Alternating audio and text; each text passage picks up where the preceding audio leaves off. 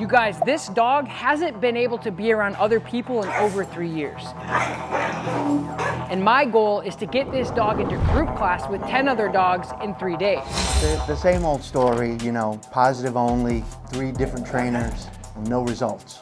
I called him. And he ran over and also punched her twice. The other trainers that you had worked with, had they been able to work with him? No one has ever been able to hold the leash. This is serious. This dog has a bite history. Normally, I'd like to see the dog owner work a little bit so I can figure out the mistakes that they're making to help them. But because of the dangers this dog presents, I have to take the leash immediately to get to work. And then you can let go of the, cool. So I'm gonna start working with him. I want you to ignore him, okay? So he's basically like, okay, you're gonna save me now, Dad, right?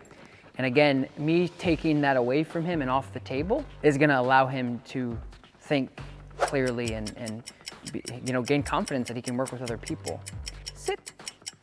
Okay, free. Good job. Good heel. I want people to be able to come over to the house. I have a friend come over once a week for a beer, you know, and we'd have to sit outside. Because of him or, okay. So I'm gonna teach you how to not have to do that at home. Wait a minute. Did you guys just hear that? This guy has to have a conversation with his friend outside. He has to go outside of his own home just to talk to a friend. Now, to be fair, look at this dog. I don't think anybody wants to come into this house anyway. Now, the next step is gonna be a little bit more realistic. We're gonna go back out front and we're gonna try to get this solved. We're gonna try to dig into this a little bit deeper to help these guys out. Good. And then correction. Now use your body, take your left leg and walk towards the coffee here. Now come right back. Good. Come. And then stop. We're not trying to take away his ability to show emotion. We're just letting him know when it's appropriate to show that emotion. Now, if you guys know anything about dog body language, you understand and see that this dog is stressed, but also understand that this dog was stressed 3 years ago and a year ago and before he came and on the way here, and as he's here, he is going to be stressed. And my goal is to simply break this dog out of his shell by group class. And I just want to be clear that yes, he's stressed, but it's part of the process for him. Did you see and hear that? That's just an air snap. So he's just like, get out of here. That type of communication is like absolutely brilliant to see because he's being so clear. So again, we're not trying to say like, hey, don't care about these people, but by Saturday, we're gonna enter these situations continually without reaction or with way less reaction. Now, in order to get to group class successfully and safely, we have to get to the problem. And the problem with Moki is he's insecure. Why is he insecure? Because he doesn't have enough guidance and leadership at home. A dog that needs a job that doesn't get one creates, you guessed it, insecurity all day. Now, you may be asking yourself, well, Tom, how do you build a confidence in dog? How do you make a dog more secure in themselves? Well, he doesn't have really a great relationship with the dog. And so some things we're gonna do is we're gonna tell the dog to sit, yay, good job. Tell the dog to down, yay, good job. Start adding in some of these environmental stressors that he has a problem with. So by recreating their relationship, ultimately their confidence with one another and making sure that the dog knows that Andy's in charge is going to help them moving forward to get to our group class. Settle. Good boy. Good settle. Good settle, buddy.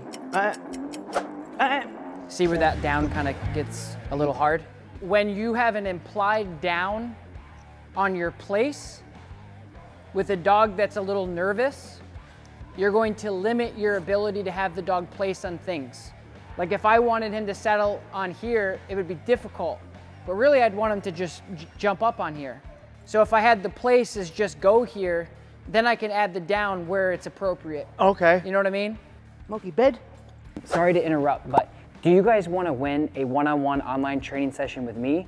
All you guys have to do is like this video, leave a comment, turn on your notification bell, and we're going to announce the winner in the next video. You guys have to remember, Border Collies by nature are working dogs.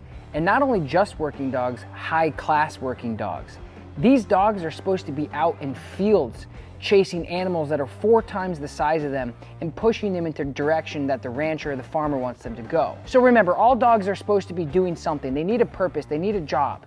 If you're having behavioral problems with your dog, audit how much your dog is getting both mentally and physically. And remember, no bad dogs. Sit.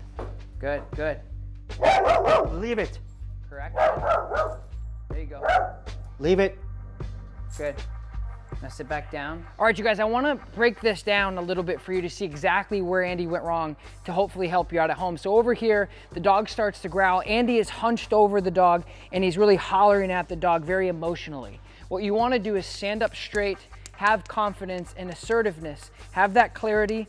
Dog, leave it, correction. But we don't wanna hunch over and try to overpower the dog physically and verbally. So hopefully this helps you guys in the future. I know it helps Andy.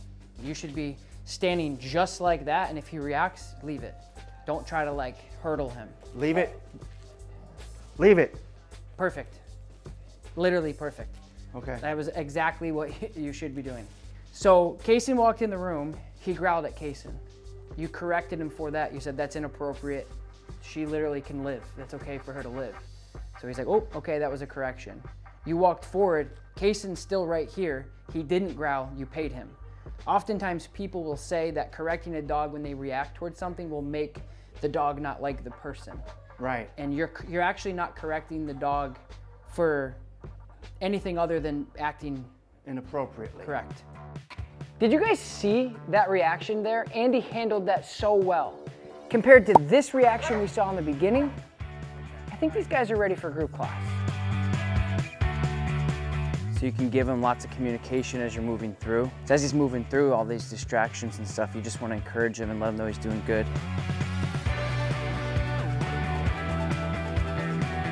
You guys, they did it. I am so proud of Andy and Moki. They came in, they crushed their goals, and within 3 days, they have a completely different outlook on life. Now, the dog isn't completely trained, but they are in a much better spot than they were before. Right, Lakota? Leave some love for Andy and Moki down below, and thank you again, Andy, for trusting me and helping your dog.